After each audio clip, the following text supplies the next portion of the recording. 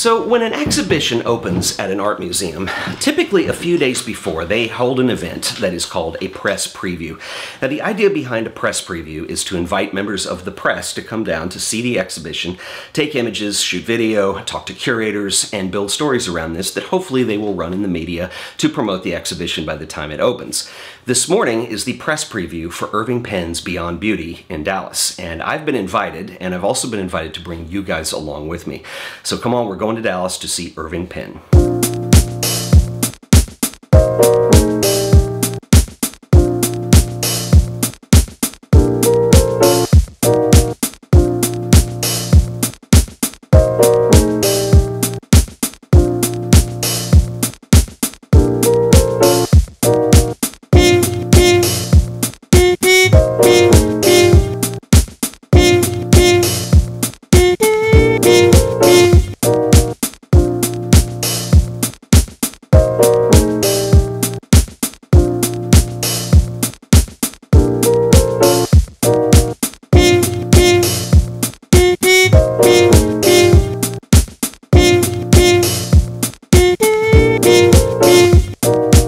Mostly Vogue, you would do the covers in color, and we have some wonderful Penn color over there, except for one. Penn did the first black and white photo cover for Vogue, and we have that wonderful cover there as well.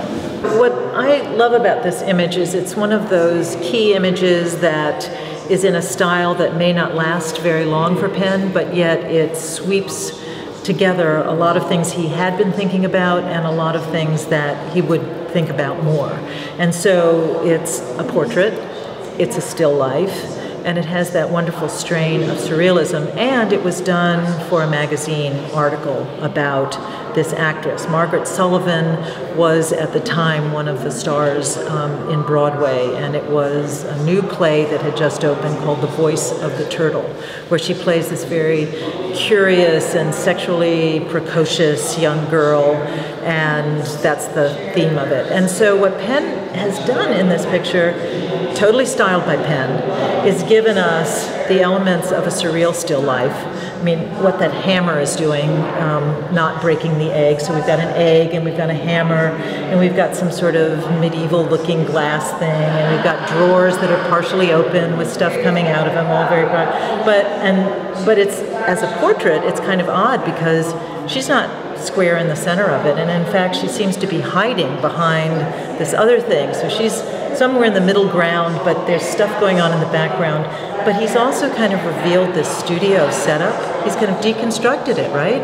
So it's not, we sort of see how the parts were put together, which is kind of amazing for that time. No one sort of did that sort of thing. Deconstruction is something we've seen throughout, I mean, even the corner portraits are classic deconstruction. Right. So this is just a little before he starts those corner portraits, so he's obviously playing with sort of flats in the studio to set it up. And then he gives us other kinds of clues. So there's a picture of a turtle in it. Voice of the Turtle is the name of the play, and we've got this odd little child drawing here, and then even behind it is this some sort of bird on the wall. Penn loves, by the way, to put pictures into photographs.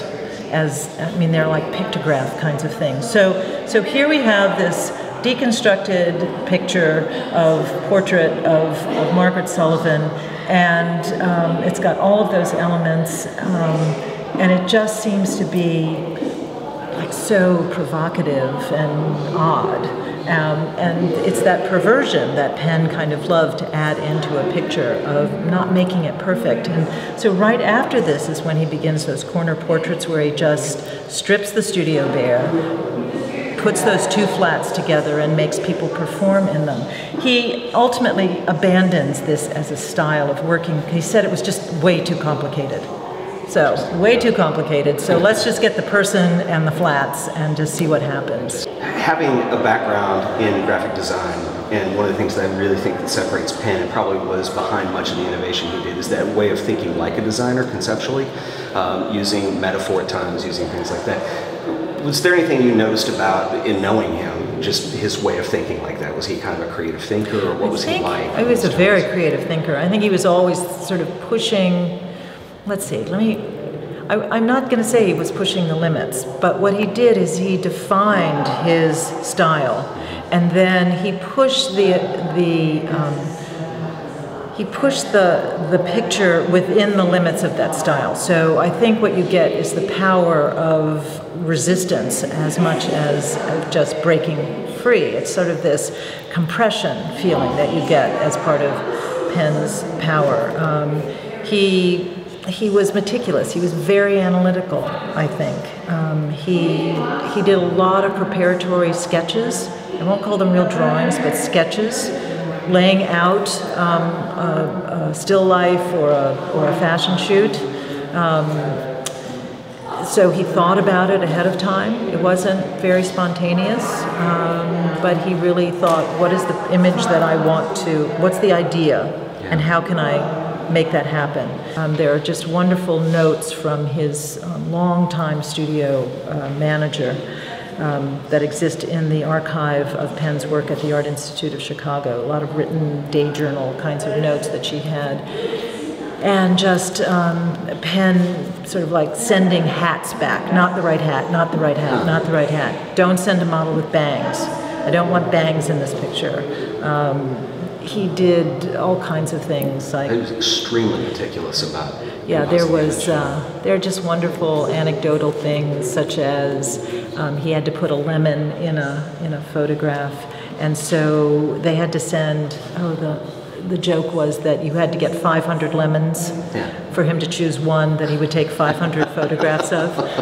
That's amazing. So there's that kind of rigor and attention to detail, but also a demand for perfection that met his standards. You know, I'm not sure that everybody who does that kind of work now gets the kind of control that a handful, Annie Leibovitz, Stephen Meisel, Mario Testino, I mean, they're designing it, but you know, I'm not sure that except at that level, which gives us a sense. Penn was at that level. He was Penn.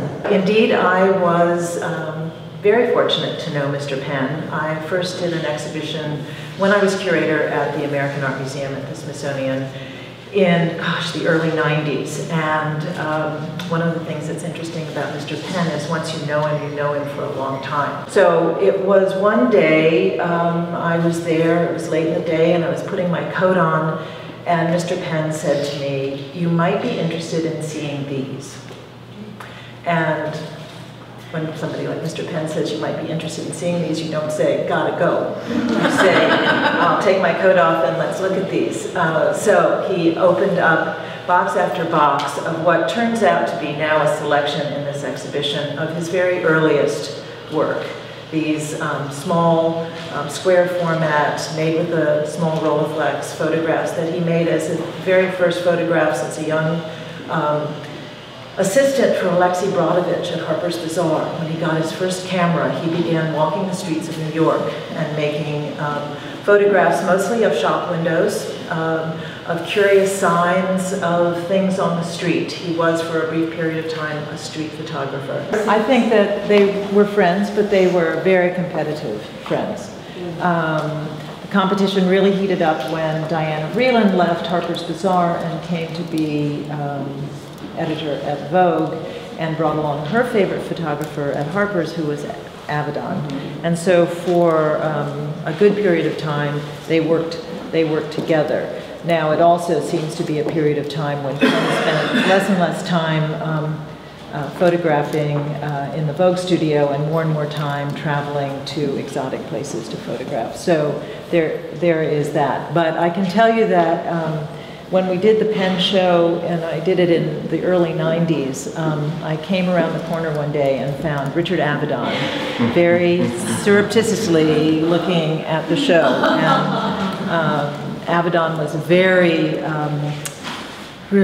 very insistent that Penn see his show when it went to the Whitney, and Penn sort of say, "Oh, I'll get to it next week, I'll get to it next week." And Avedon was just totally agitated, but Penn did go. Brodovich pushed them to think, amaze me, sort of, what's different, or how can I do this? But he also was very good at talking about this notion of the perversion in a picture. The Brodovich actually would use the word poison.